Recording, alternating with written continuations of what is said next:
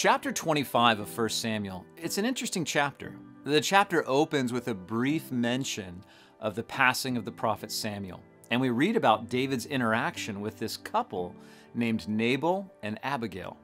Now, we're told that Nabal was a very wealthy man, that he owned thousands of sheep and goats. Now, during this time, it wouldn't be uncommon for a well-stocked herd, such as Nabal's, to experience raids and theft from groups like the Philistines. Well, David and his men provided a service for Nabal by protecting his flocks. And as David and his men were making their way through Nabal's area, David sends a small group of his men to Nabal's camp. And he asked for provisions. Essentially what David was doing was asking for fair compensation for the service that he and his men had provided. Well, we read that Nabal refuses. And David says to his men, "Boys, grab your swords, let's go to battle." It's a very intense scene, and it looks as though things are about to get very bloody. But we read that Nabal, who is described as a crude and a mean man, had a level-headed and beautiful wife named Abigail, who was able to diffuse the whole situation before it ignited by bringing food and provisions to David and reminding him of God's plan for his life.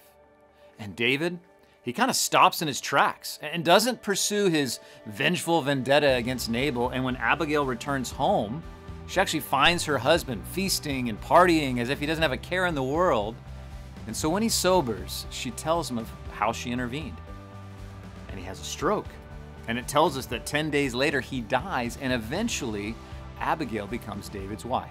Now, there is a lot going on in this chapter. I mean, chapter 25 is 44 verses in length, and there's much to this story. But one of the lessons we glean from this chapter is that our actions and attitudes have a huge effect on the course of our lives and the lives around us.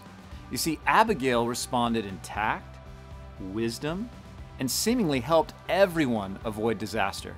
She wisely asked David to consider the outcome of his choices and how bad it could be, and she asked him to let the Lord settle the matter instead of taking vengeance into his own hands.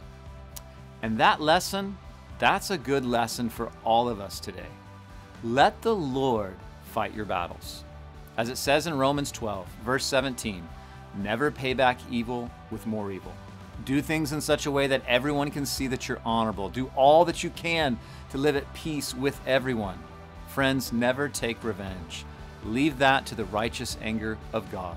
For the scriptures say, I will take revenge. I will pay them back, says the Lord.